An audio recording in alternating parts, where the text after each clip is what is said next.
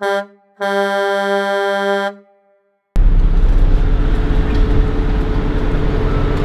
good morning everyone. It is Monday and we are still Port Huron.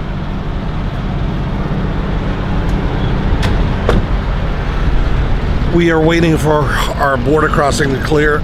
Just got notified that they had the wrong broker, a little bit of a snafu. They've gotten a hold of the shipper and they're getting everything sorted out, and hopefully in about 45 minutes we'll be cleared to cross. Rocks. Treacherous. Not really sure why they put stuff like that on there. Are they trying to stop people from walking across there or what? I mean, I understand grass wouldn't work, but it is what it is. If you're watching this, then hopefully you already saw the other video that I posted from Port Huron. If you haven't watched it, I'll go ahead and post it right here or right here, somewhere around me. So check that out.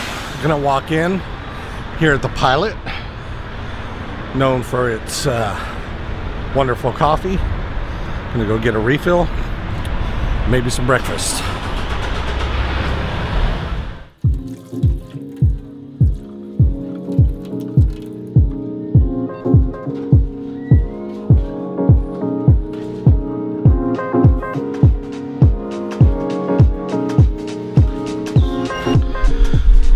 Well, good news. We have been cleared to cross the border. So I'm going to head to the border and deliver this and get it out of my hair and hopefully get on the load quickly. It's my birthday. Happy birthday to me. Bye.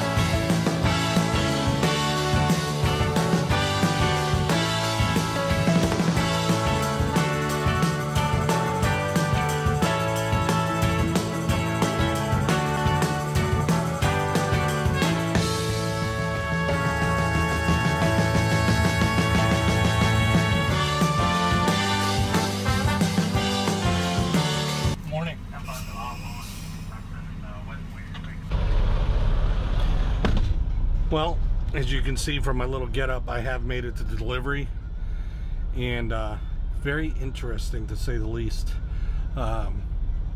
This is a second shipment because apparently the first shipment was shipped not using FedEx Custom Critical, so they didn't follow the protocols that we have to follow for temperature validated freight. Because of that, they lost the whole shipment. Apparently it's paint and it's for something nuclear related. Because of that, they lost. They saved some money on shipping, but whoever shipped it, I don't know whose fault it was. It doesn't matter. The point is, you get what you pay for.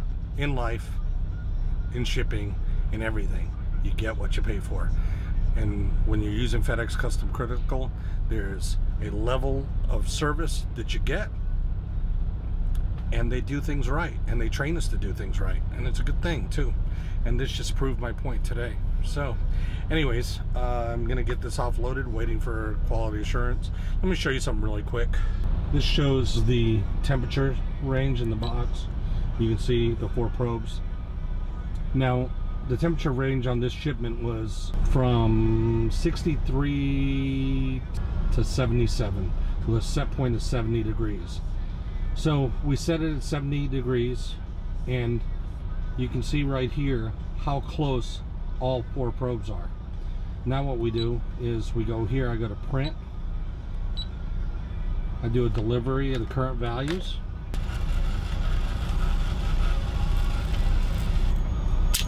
and it shows the customer what the temperatures are. And now this is called a journey ticket. This is going to be a long one. This load was set up to measure every 15 minutes what the box was, what the temperature of the box was. So the customer will now get this, and it'll show them every 15 minutes since the freight was picked up what the temperature inside of our box was. That is called, and is regulated, watched by FedEx, monitored by FedEx, monitored by us, and that is called temperature validated.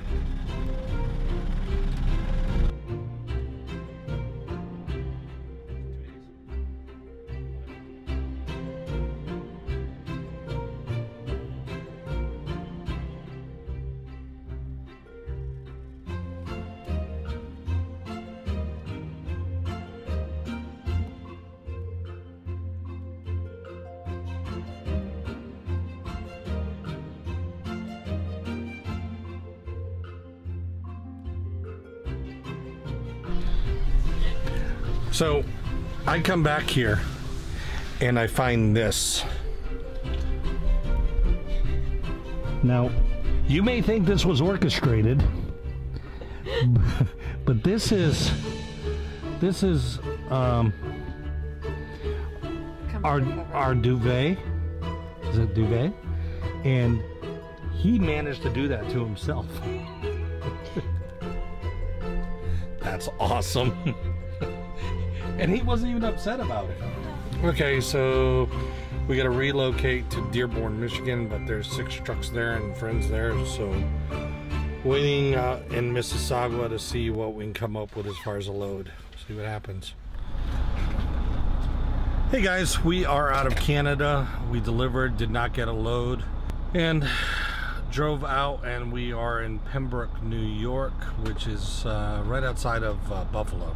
And we got lucky. We scored a load from Albany to Salt Lake City. We pick up tomorrow, and then we're gonna head out there and be there on Friday. Probably spend the weekend in Vegas.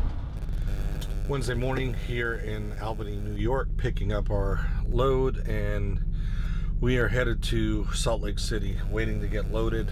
Hopefully they do it quick. We'll get loaded, get on down the road, and talk to you soon. So in one of the videos I was explaining to you about our temperature freight, and it was a little scatterbrained, so let me go into a little bit more detail. We have 2 different types of temperature services. One is called temperature assured and temperature validated.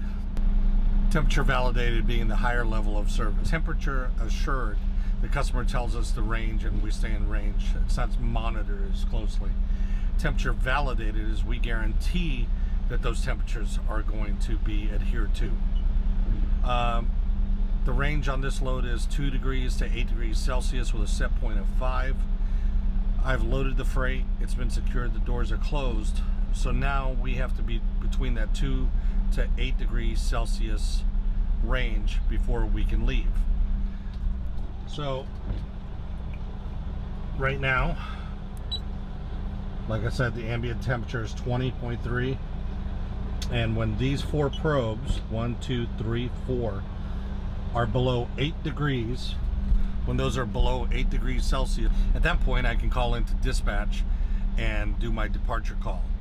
It's a process and a protocol that we go through to make sure that everything is being adhered to the standards of the service. So probably another minute, minute and a half, it'll be in range, and I'll do my departure call. So, traveling along the I-90 west, and the